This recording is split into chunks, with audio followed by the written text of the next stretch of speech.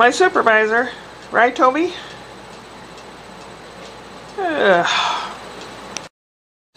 Well, I figured out how to put it together and all that good stuff.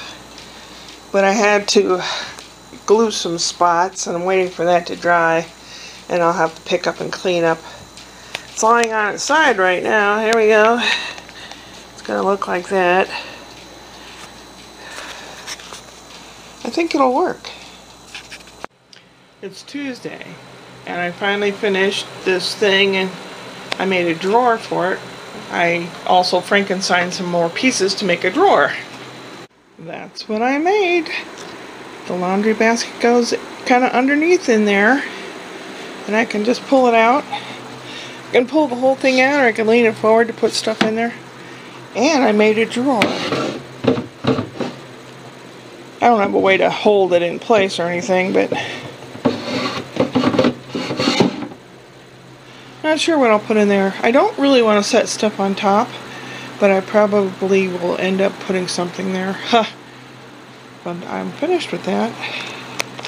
That's all that remains of the whole desk unit. It's 3 p.m. now. I will probably go out, since it's shady over on this side of the house now. Sit on my chair and dismantle that whole thing so it's easier to throw away. Yeah. I went to the store for a couple things. I wanted to get like fly paper, the things that hang, but then I thought, if that falls down, Spencer will get a hold of it, and that's a god-awful mess. So I got some kind of contraption. It's like a big plastic jar. And has a, I'll show you, plastic jar, and in here is some kind of tablet that dissolves. You fill it halfway with water, and then this lid, you push this up, and flies can go down in the top, but they won't be able to get back out. And the boy said after about a week it really starts to sink real bad, so it draws the flies. So I've got to think of where I can put it out in the back so that people can sit on the patio without going, ooh, what is that smell? Yeah. These last few days, and it's taken me a lot longer than I wanted it to, I don't have any desire to do anything. I don't have any desire to eat a lot or anything. It just, maybe it's medicine, maybe it's depression. Maybe it's my age. I don't know. Went to the Dollar General store to get some tape because I was almost out of masking tape. And I thought that might be a cheaper place to get it. It's still expensive. There was a man and woman and a dog sitting along the side of the store. They're homeless. He is 50 and she's 45, and they both look 60. And the dog was a little miniature pit bull. It was a cute little doggy. And the dog let me pet him and everything. And I talked to the people, and how they ended up in their situation is they both have heart problems, and she had a heart attack and was in the hospital, and partially medically induced coma, and she was in the hospital for 48 days, and he needs heart medicine too, and they can't afford it and live at the same time, so they're homeless. That's America, folks. They seem like really nice people. They didn't look like drug addicts or anything. Usually you can tell a drug addict because they start talking about something really weird, or they start staring off into space or something. These guys seem real. And the guy is actually from Lee Summit, Missouri, originally, when he was a teenager. And then he lost his job, and then they had all those medical bills, and that's why they're homeless. I wanted to tell him he should write a book. And then you can make money off of that, because a lot of people are interested in knowing all about that kind of thing, and how did it happen, and how do you live, and stuff. He said people ask him how you live all the time. And I wanted to tell him, why don't you write a book? Now, if I was the kind of person that was real savvy about it, I would write the book with them, and split the profits. But I'm not a go-getter, so I'm lazy. But if he could do that, I'm sure he'd make a lot of money. Oh, God. What's the expression there? Except for the grace of God, therefore I am. In other words, I'm just lucky I'm not in that position. Very, very tired. I'm kind of depressed. I'm on the verge of tears a lot, so I'm not really sure what the hell's going on. And I get hungry, but I'm too friggin' lazy to make something. See? Comes in handy. Oh, la.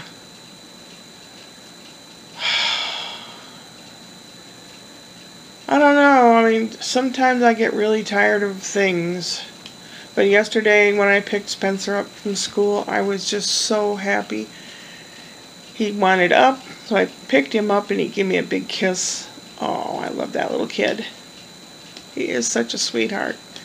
And we had fun at lunch. He fell asleep. He fell asleep on the way home in the car. And when we got home, I carried him up to his bed upstairs. And at first it was like, I don't want to take a nap, but then he saw his bed, and I said, I'll lay down next to you. Boom, he was out like a light. He slept for 2 hours. And I laid on the floor, kind of like resting. Not really sleeping, but resting. And it was fairly comfortable. I don't care if it was a hard floor. It had a rug on it. And it had a sleeping bag all bunched up. So I had a wonderful time. When he woke up, we had lunch, and we had a really good time. I taught him how to barter. Like, he had a sandwich and some pretzels and some carrots. He dug into the pretzels right away. And then he wanted some Ritz crackers that Grandma had. And I said, I tell you what, I'll trade you a pretzel, or no, I'll trade you a cracker for one of your carrots. And he looked and he picked out a carrot for me and handed it to me, and I handed him a cracker. Teaching him how to trade. Well, that's what we do when we buy stuff, right? We trade money for goods. He's learning that you can't just expect something. Like, I bring crackers over, he's going to get them. No, he's got to do something for him. I know it sounds really evil.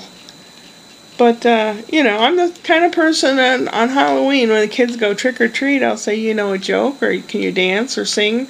I make them do something. I make them work for it. I'm just handing them candy. And if they're not, if they turn their nose up at doing a trick, they don't get a treat. I know that sounds really, really mean, but people have got to learn that it's give and take, Not all take. And out here in California, it's just a different attitude. I deserve it. Maybe that's just a new generation. I deserve it. So, no. The homeless couple and I talked about the latest generation and how they don't know how to do anything. Unless their parents teach them, they don't know how to even boil water. He said he talked to a teenage boy last week, and the kid was like, ooh, and he would try to tell him something, and the kid just was vacuous. I hate to see that. I mean, if you're going to have children, parent them, Don't just have children just to have children.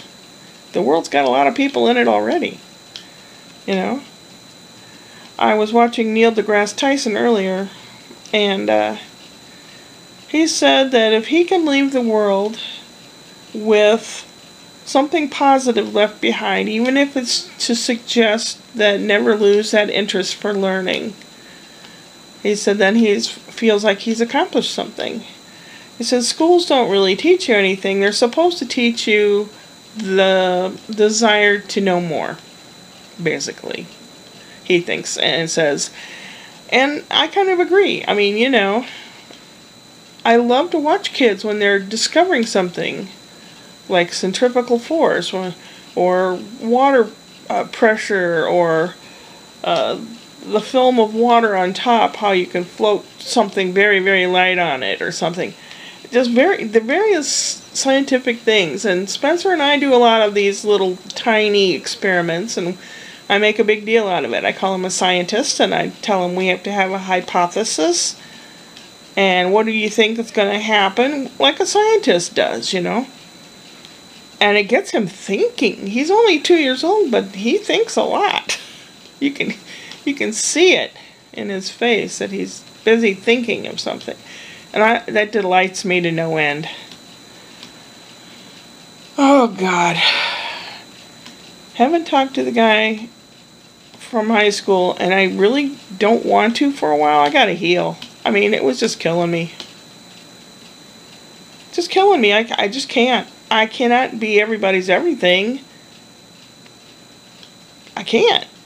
I have more important close ties here to be my son and daughter-in-law's and Spencer's everything.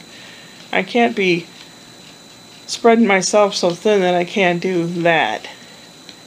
And even things that are free or almost free, that are fun, I have to think about it. It's like, I don't know. I don't really want to do that.